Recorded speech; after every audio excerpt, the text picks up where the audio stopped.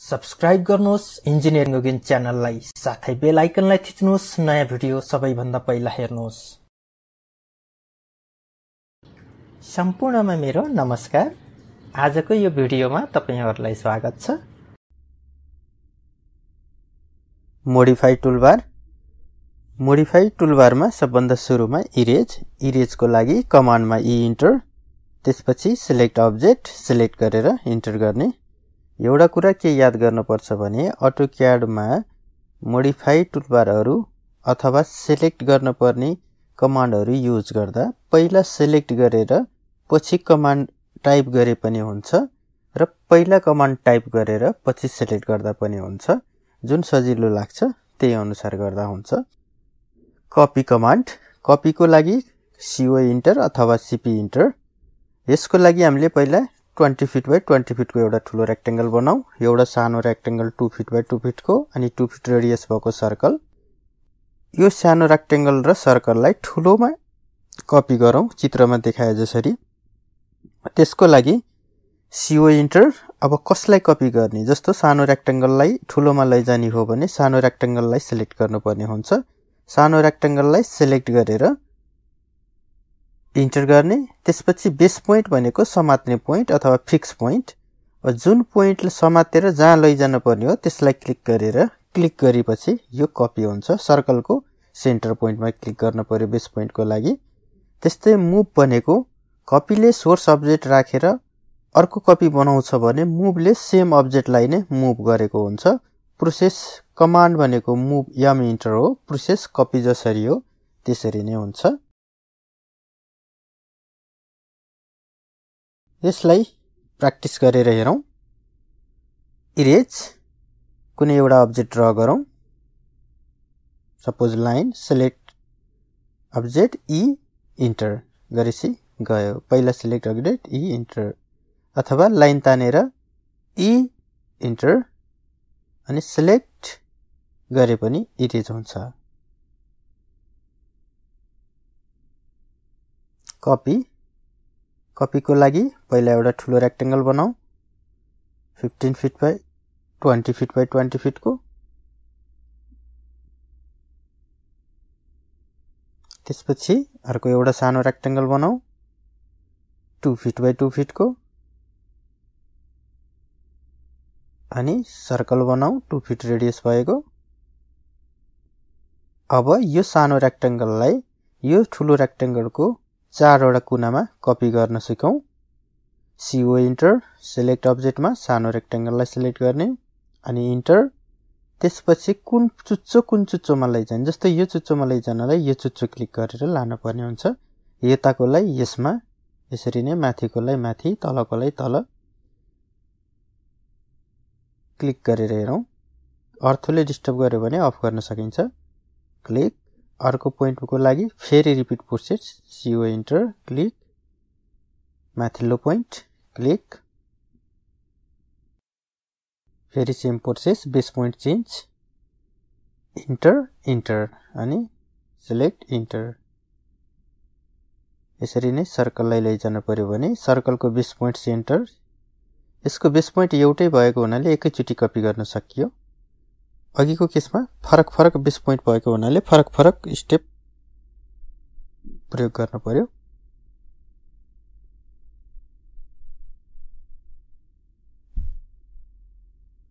अब मुभ हेरौं। मुभको लागि यम इन्टर। Select object. सपोज यो ठुलो रेक्टेंगल मुभ गर्ने हो भने यसलाई सिलेक्ट गरौँ। बेस पोइन्ट एउटा चुज गरेर बाहिर लैयो भने यो सबै नै मुभ भएर गयो। रेक्टेंगलै मुभ भएर गयो। कन्ट्रोल Z अन्डु गर्यो भने पहिलेकै स्टेजमा आयो। सपोज यो सानो रेक्टेंगललाई मैले भित्रपट्टि राख्ने भने यसरी यम इन्टर क्लिक गरेर भित्रपट्टि पनि मुभ गर्न सकिन्छ। यसरी नै प्र्याक्टिस गरेर हेर्न सकिन्छ।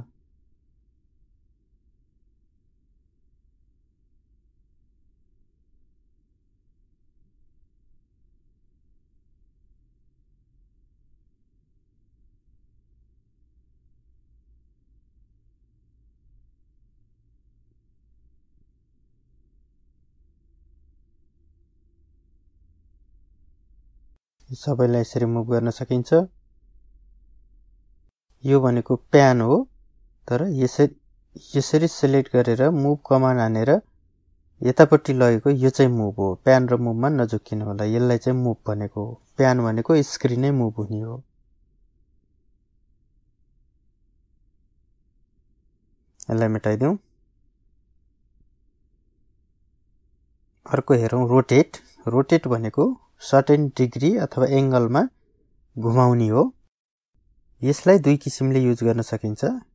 कमान्ड आरो इन्टर हुन्छ। सिलेक्ट अब्जेक्ट सिलेक्ट गरेर बेस पोइन्ट कुनै पोइन्टमा क्लिक गर्यो, पंखाको जस्तो सेन्टरमा क्लिक गरे जस्तै एउटा छेउमा कहीँ क्लिक गर्यो भने कति एंगल हुन्छ त्यसलाई सपोज 45 इन्टर भन्यो भने यो रेक्टेंगल गिवन रेक्टेंगल 45 मा इस्टको रेस्पेक्टमा एन्टी क्लकवाइज जान्छ। हामीले यदि युनिट बिगारेको छैनौं, चलाएको छैनौं भने।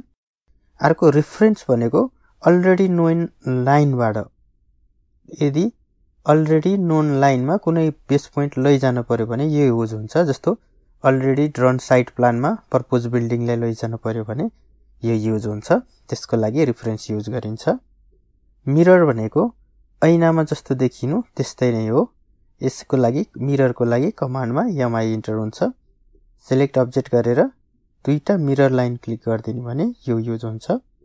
यसलाई प्र्याक्टिस गरौँ। रोटेटलाई, रोटेटको लागि आरो इन्टर। पहिला रेक्टेंगल ड्रा गरौँ एउटा 15 फिट बाइ 10 फिटको।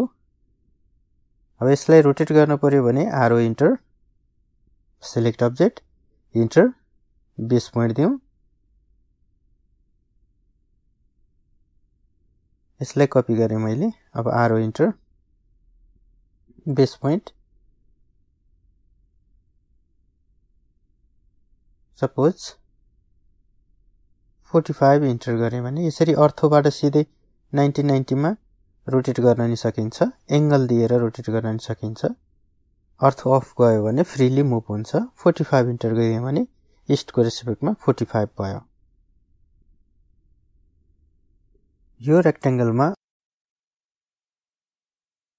आरो इन्टर गरेर बेस पोइन्ट यो कर्नरबाट क्लिक गरे भने अर्को साइडमा जान्छ। भनेपछि बेस पोइन्टले हामीलाई फिक्स पोइन्ट फिक्स कहाँ गर्ने भन्ने कुराहरू जनाउँछ।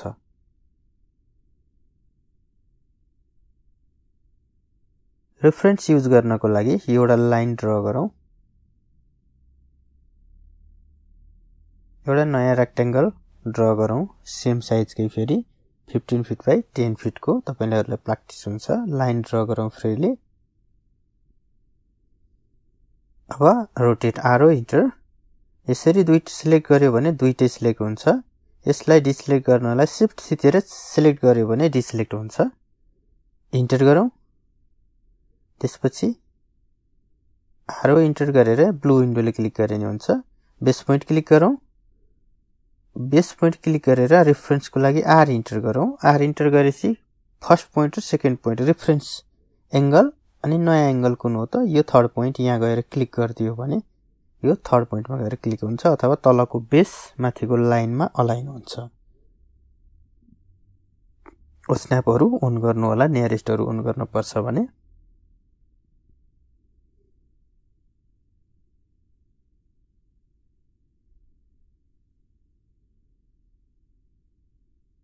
यसलाई मेटाइदिउँ।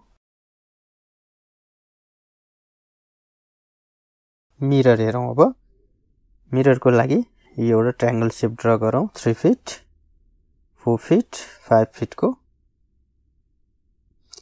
अर्थ अन गर्यो भने परपेन्डिकुलर आउँछ। 4 फिट क्लिक गर्दिउँ इन्ड पोइन्टमा। एउटा लाइन जस्तो तानौं, तर यो तान्न पर्दैन, पछि अर्थ अन गरे पनि हुन्छ। अहिले बुझ्नको लागि तानेको। Mirror MI enter, select object enter. अब सपोज मिररको फर्स्ट पोइन्ट यो, सेकेन्ड पोइन्ट यो भयो। सोर्स अब्जेक्ट यस गर्यो भने जान्छ, नो गर्यो भने सोर्स रहेर अर्को मिरर भयो। मिरर लाइन देखि जति टाढा यो थियो उति टाढा नै यो भयो। फेरि एमआई इन्टर गरौँ। फर्स्ट पोइन्ट त्यहाँ क्लिक, सेकेन्ड यहाँ क्लिक गरेर यसमा क्लिक गर्यो भने सोर्स जान्छ, मिरर अब्जेक्ट रहन्छ।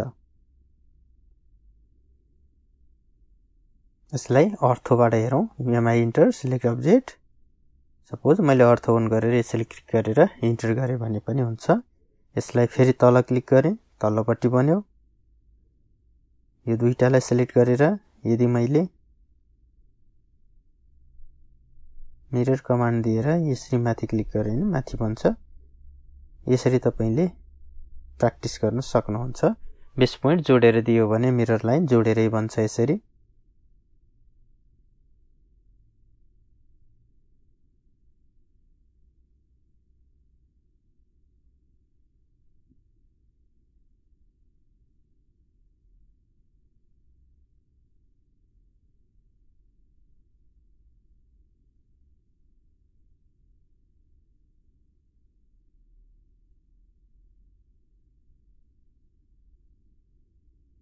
जस्तो यसलाई रोटेट गरेर हेर्ने हो भने यो यति शेपमा रोटेट हुन्छ, तर यसको ठ्याक्कै अपोजिट बनाउनु पर्यो भने रोटेटबाट हुँदैन, यसलाई मिररै गर्न पर्ने हुन्छ।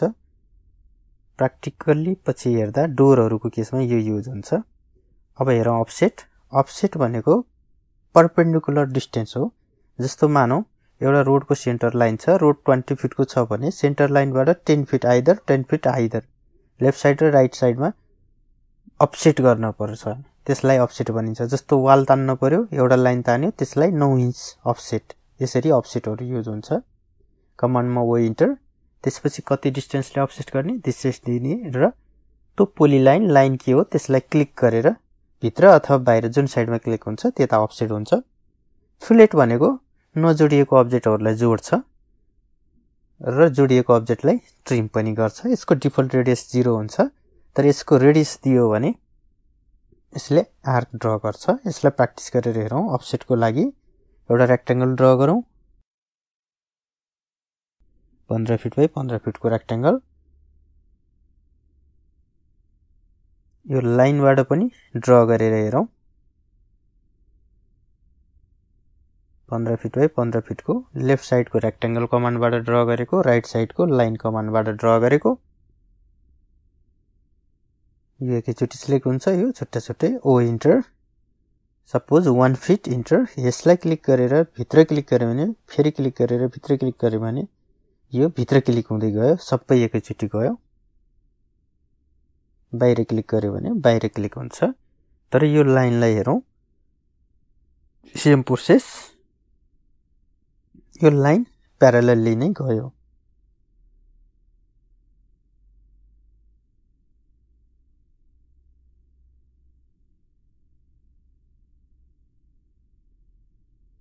लाइन र पोली लाइनमा पनि यस्तै नै फरक हुन्छ।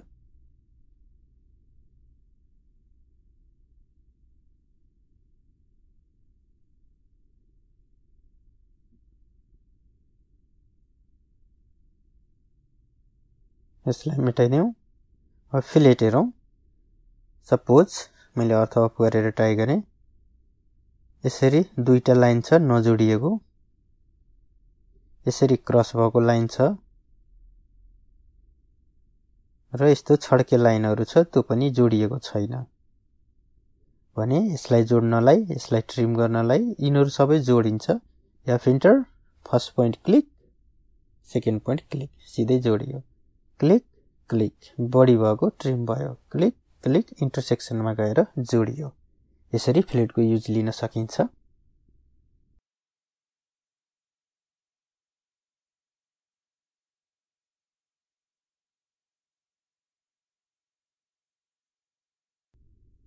रेडियस युज गर्नको लागि 15 फिट बाइ 15 फिट को कनेक्टेड भएको यसलाई बाटो बुझ्न खोजौं। यसमा एउटा आर्क ड्रा गर्न पर्यो 5 फिट को भने, या फिल्टर, सिलेक्ट अब्जेक्ट भनेको ठाउँमा रेडियस आर इन्टर गरौं। पहिला रेडियस 5 फिट इन्टर गरौं, फर्स्टलाई क्लिक गरौं, सेकेन्डलाई क्लिक गर्यौं भने यो 5 फिट को रेडियसले घुमाइदियो। स्टिरअपहरु, यस्तो सर्कुलर सेक्सनहरु, रोडको प्लानहरु ड्रा गर्नलाई र सेन्टर लाइनमा आर्कहरु ड्रा गर्नलाई यो युज हुन्छ। अब फेरि अघिको जस्तै सुरुको जस्तै बनाउनको लागि या फिल्टर गरेर आर इन्टर गरेर 0 बनाउन पर्ने हुन्छ।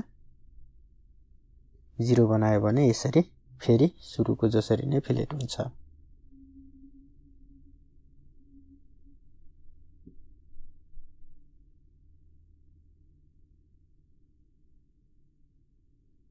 यसलाई मेटाइदिउँ। अर्को हेरौं chamfer. Chamfer पनि फिलेट जस्तै हो तर यसमा लाइनले जोड्छ. सपोज यो 15 फिट यो पनि 15 fit enter CHA enter chamfer को लागि. यसलाई कपी गरौँ. यसको दुईटा मेथडहरु छ एंगल मेथड र डिस्टेन्स मेथड. सुरुमा डिस्टेन्स मेथड हेर्छौं हामी. CHA enter.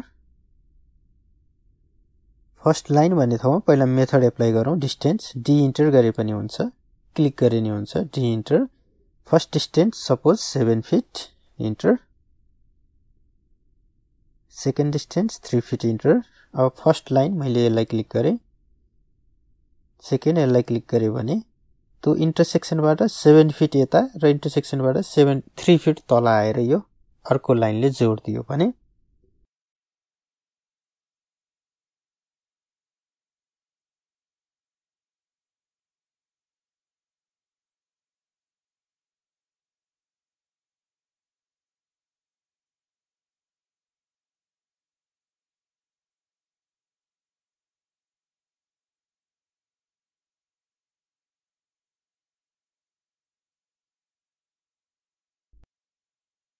CHA enter chamfer enter. त्यसपछि A enter 7 fit enter. Distance दिनु पर्यो पहिलो भने. दोस्रो 30 डिग्री भनेर एंगल 30 एंगल दियो भने 7 फिट उता गएर 30 एंगलमा यो तल आउँछ भनेको अघिको डिस्टेन्स मेथड भयो. यो एंगल मेथड भयो.